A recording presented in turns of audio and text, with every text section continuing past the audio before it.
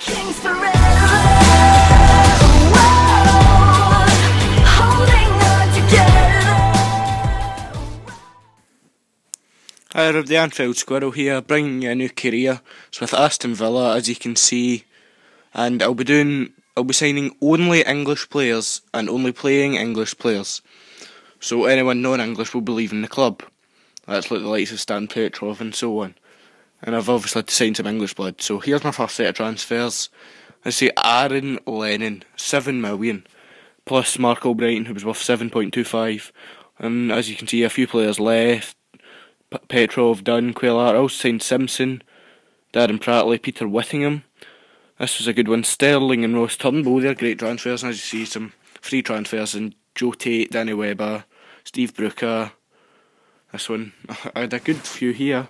Saul Campbell, Darren Carter, Ryan France, Stuart Parnaby, all pretty solid players. I'm just going to go into my favourite transfers, Aaron Lennon. His stats don't actually look as good as they could be, but to get him for 7 million, and look at his pace, passing, dribbling, crossing, decisions, a fantastic player. Next favourite, Danny Simpson. A solid right back for Newcastle, very fast, young, and of course English, so I need good pace, stamina. Next, Ross Turnbull. He's getting solid stats. Chelsea keeper, he's a reject, so I got him for £1.5 million.